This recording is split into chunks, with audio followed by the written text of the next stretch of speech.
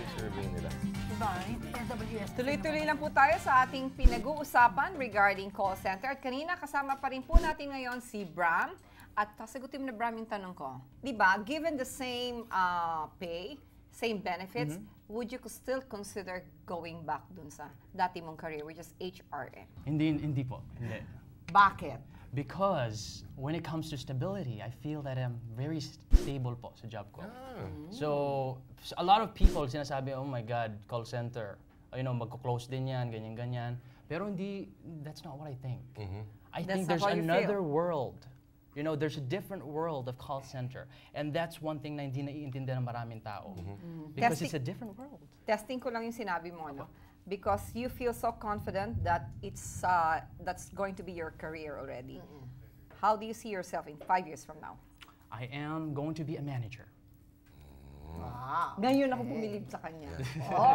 Kaya naniniwala siya, tinatayuan niya yung sinasabi niya. Pero mga kapatid, okay, kunin natin naman ang perspektibo ng ito. Itong babaeng to ay nagbabalik po ngayon. Babae, For the second time, napakagandang dilag. Yes! Kung trabaho ang pag-uusapan, ito po ang una ninyong lalapitan dahil siya po ay managing director ng isang sikat na online recruitment agencies, ang JobsDB. Nagbabalik po for the second time around once more, si Miss JJ Viran. Hi, JJ. Hi, JJ. Na-miss mo ako, no? Oo naman. Halatang-halata ba? Okay, aking landian. Eto muna ang una kong katanungan sa'yo, JJ, no? Ano ba yung dahilan, bakit napakalaking industriya itong call center dito sa Pilipinas? Okay. Actually, yung call center, nag-umpisa naman 1999 yan. Test run lang. But in 2006, tama kayo, peak yun ng call center. Na-prove ng Philippines na mas magaling tayo sa outsourcing, sa contact center, no?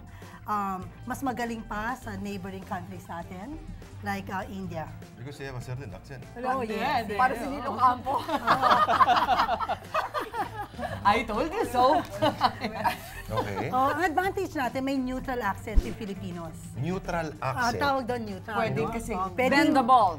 pwede maging Either British. way, yes. Yes. We can't be British. We can be American. Yes.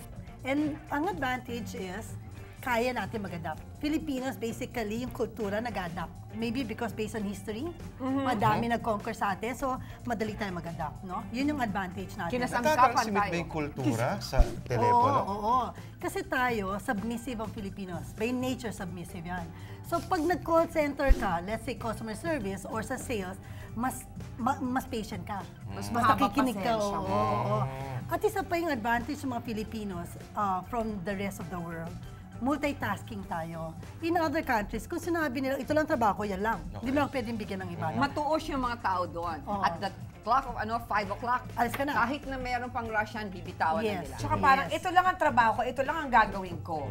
Pero ang Pilipino, parang na-flexible sila. Yes. Is that true? That's true, because sometimes, yung ibang kultura, etong time na binayaran mo, ito lang gagawin ko. So, tayo daw, talagang super proactive when it comes to service and work. Pero JJ, saan nanggaling yung perception na dead-end job daw? Okay, ito nangyari dyan eh. Sa dami kasing tinayo mga call centers na mas maliliit, no? Nagko-close shop. Nagko-close shop, pupunta sila doon, tapos hindi nagano. Makikita mo, konti lang talaga yung malalaki. Na hanggang ngayon dito pa. At nag-expand pa. Importante na pipiliin mo kung ano yung call center na pupuntahan mo. Okay. So, para sinasabi meron mo kang career pa. Yung mga maliliit, medyo delikado yung mga yan. Hindi naman, hindi lahat ng maliliit, delikado. No? Hindi kasi ako rin, may kaibigan ako, nagtayo siya. Tapos after mga 1 year, sinirado din niya. Napagod siya. JJ, paano malalaman, let's say, that a particular call center is stable? Correct. Is it because of yung mga produktong hawak nila? How do you gauge it? One is, pag nag-apply ka, tatanong mo dun sa kumpanya kung may career pa na available para sa'yo. Career pa. Oo, Para kasi, hindi ka May ganon ka ba nun, Brahm? Career pa? Yes, meron kami. Meron. Oh my God. talagang pipresent nila sa'yo, ito ang pupuntahan mo. In 11 years, pwede ka maging operations leader or operations manager na ang sweldo mo, hindi bababa sa 300,000. Ang impression ko nung sinabing dead-end job siya is parang ito lang yung gagawin mo habang buhay. Habang buhay. Kasi yung perception is, at sa telepono ka lang. Okay. Pero yung pagiging call center, marami yung marami yung dapat gawin. Marunong ka dapat ng computers. dapat meron kang training sa sales, kundi customer service. At hindi ako naniniwala na overqualified ka sa trabahong call center or any particular job. Kasi Either multitasking multitasking yan, meron yung analytical mind na requirement, no? At yung akala kasi nila, nakikita nilang call center agents na nagbibir-bir na Oh, yes. Nag-iossi sa labas, may hawak na beer. Sa mga coffee shops, yes. Pero kalmo, that's only a very small percentage. Maliit lang na Or siguro ng break tao. nila yun, and they Break need nila that yun. So what is the real lifestyle ng isang call center Seryoso agent? They're professionals. Yes. Seryoso yan. Pag pumasok yan, hindi mo ba maiisip na kung gaano sila kaseryoso, papasok sila 12 midnight, lalabas ng 9 o'clock.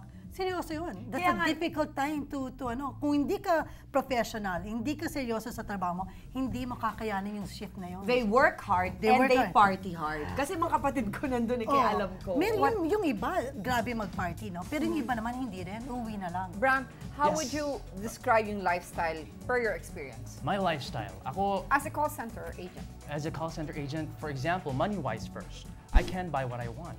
So, And which are what are the things that you want? that I want. Because I'm a simple person. I want to go outside, eat, eat or kumakain, nagda-dine lang, sa restaurant, Pero yung mga bars na yan, kasama yan. Actually, tama yung si JJ. Sinabi niya that there's really like a group of people na ganun talaga ginagawa. After shift, go.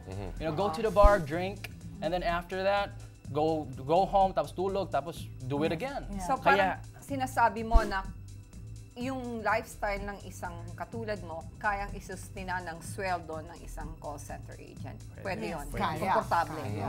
Pwede mag-party, meron silang pera para kumain sa mamahaling restaurant. Meron silang pera para bumili ng branded na mga damit. Meron din silang pera para magbakasyon sa Boracay or kahit sa ibang bansa. Parang punong-puno ng puot yung mga pagkasabi mo niyan. Proud ako kasi Dalawang kapatid yung mo. dalawang kapatid ko, una parang sabi ko, ano ba nangyari sa mga kapatid ko? Bakit nandito lang sila? Tapos nung nakita ko yung lifestyle nila, kaya pa nilang palakihin yung mga anak nila, paaralin. May dalawang anak yung kapatid ko, So would you say, napapag-aral pa halimbawa meron kang nursing grad na anak, would you recommend her, ito hirap na hirap kumuha ng sabi, because marami tayo ngayong sobra ng in-excess ng sa nursing students. Would you recommend her or him getting a call center job? Oo naman, no? Miski sino. However, meron kasing call centers na hindi nagtatanggap ng nursing graduate. Why is that? Bakit? Kasi umalis. Pag dumating na, umalis. Parati na. Temporaryo lang. Temporary. Hindi sila pag Kasi temporary. alam nila na Racket hindi lang talaga nila. yun yung career path na pinili. And can I punch in something there? Kasi talagang yun nila talaga problema namin. Yung mga nursing na yan, kaya pag, nursing is good. Don't get me wrong. And they're very pero, good when they become call centers. aalis talaga sila. No matter how good they are with their calls, talagang aalis sila in this time. Because tatapusin lang nila yung bars nila or whatever it is na exam nila.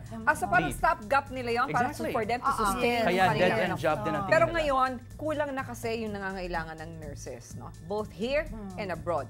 So ganun pa rin ba ang mentality ngayon ng mga nursing call center Pag agents? sinage nila yung mentality nila, tatanggapin sila. Sa Pero hindi kaso, pa rin yung sa kaso nyo sa Jobs DB, matindi pa rin ang demand ngayon. O number 1 yun ngayon na ina-applyan. Nurse o ano? No, call center? Call center. That's the sad thing. No? It's not a preferred job. It's not a? Preferred job. Kasi yung stigma, no, na hindi, kasi madali lang yan. Akala nila madaling trabaho. So, Oo ito nga, na akala nila madali. Akala nila madali, seriously. Kaya may Pero- stigma din na puyatan. Diba? Paliwanag mo bakit mahirap sa'yo. Ano yung mga mahirap sa Actually, call center? hindi siya mahirap though, Aida. It's not madali din. You cannot really say that. Because Wala namang madaling trabaho. totoo, kailangan mo ng skills.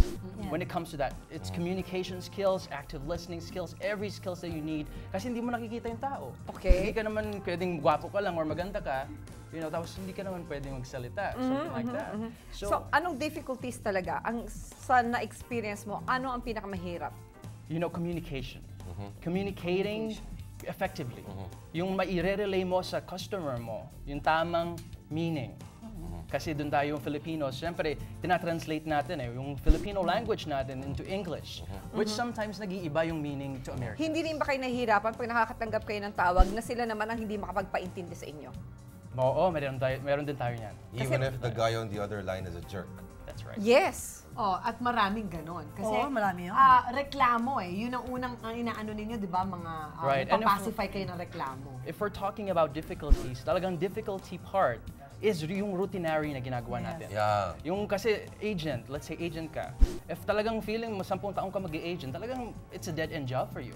Because it's your choice to be an agent forever. Yeah. Which is pare-pareho gagawin mo every day. Yes. How Okay. patient should you be pag call center agent ka? Kasi talagang maraming jerks. That's right. How patient could you be? As You know, should be. You should really be patient. Like, As in, sobra. super patient. Maraming salamat, JJ. Thank you, JJ. And Brahm. Thank you very much. very I appreciate it. Thank you Talagang ang for dami inviting naming natutunan ngayon dahil sa inyo.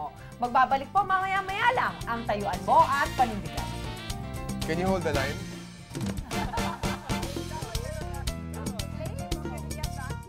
Sa tingin mo, kaya mong pasukin ang buhay call center? Hindi ko yun kaya.